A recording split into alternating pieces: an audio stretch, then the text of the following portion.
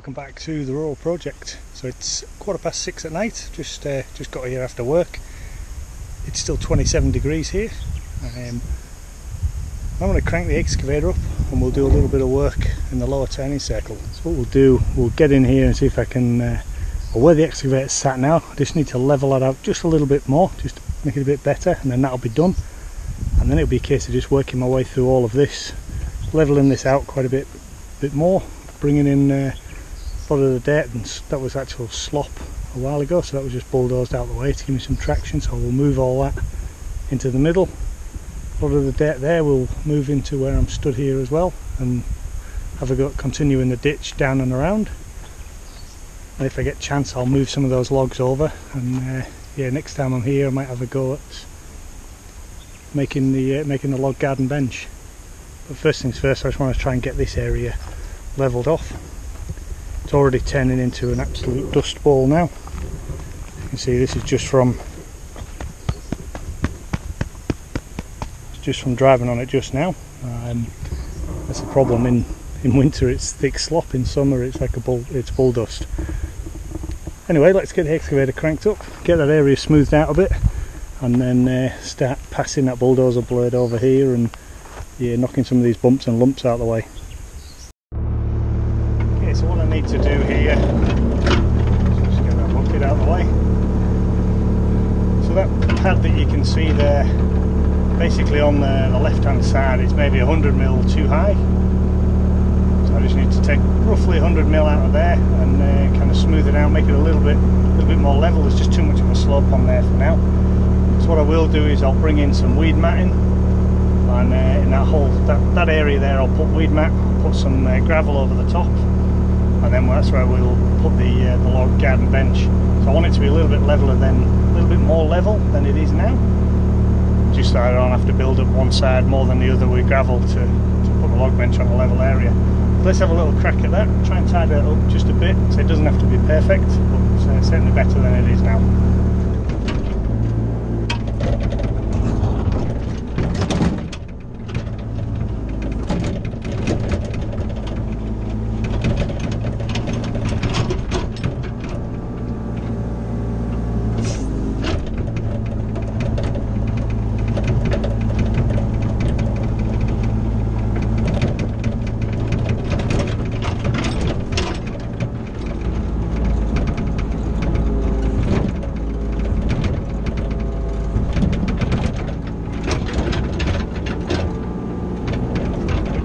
See how it is. So yeah, a little bit more on the left hand side still.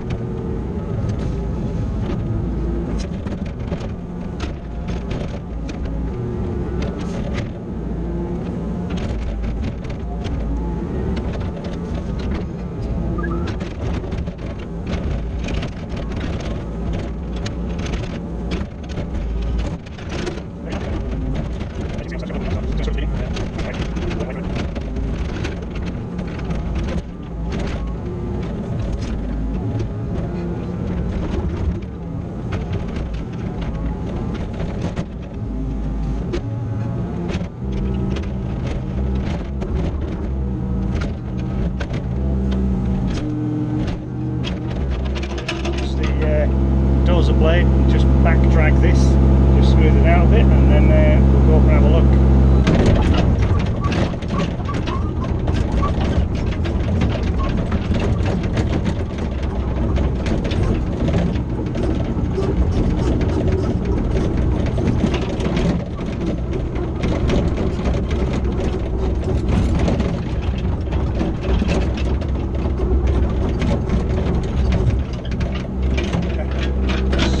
With a couple of big bumps in there. What I'll do now is I'll just get all of this dirt that was piled up and get that, should we say, get it in the mix for bulldozing and levelling off.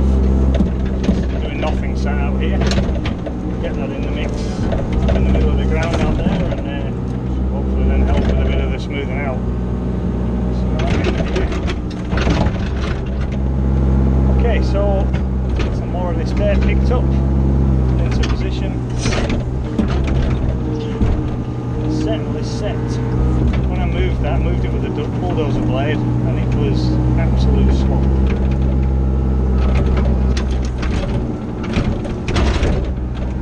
Certainly solidified a bit, as you'd imagine.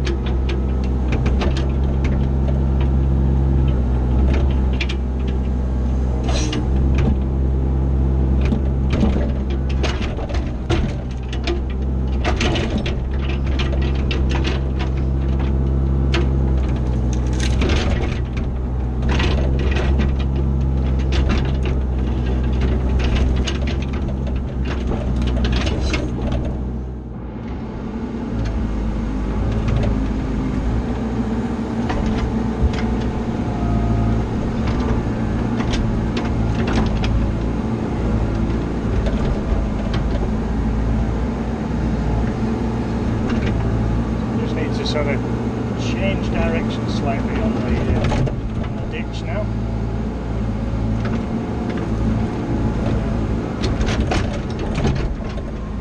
So where that post piece of wood is stood up, just to the left of the bucket there. That's where I want the ditch to stop, and at that point then the water will just spread out. But I want the water controlled until I get there. So get a bit of a change in direction now.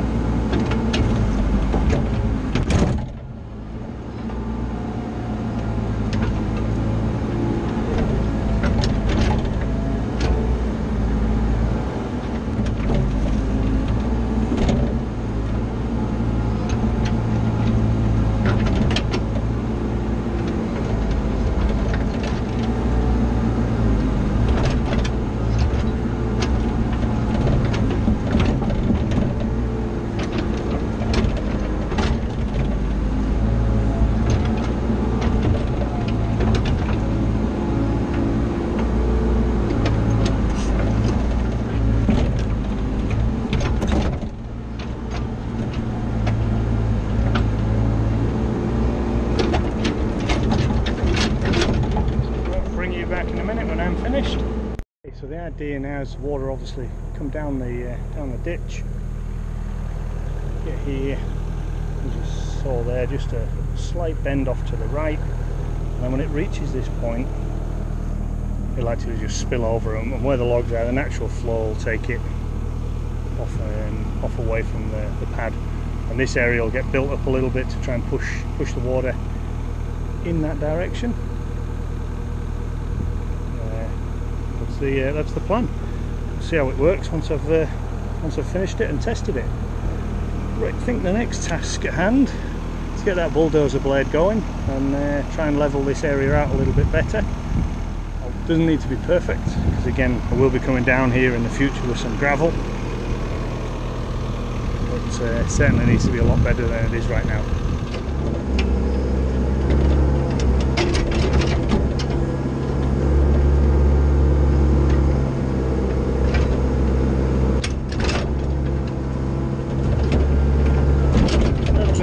Back dragging, just dragging the dozer blade on free flow.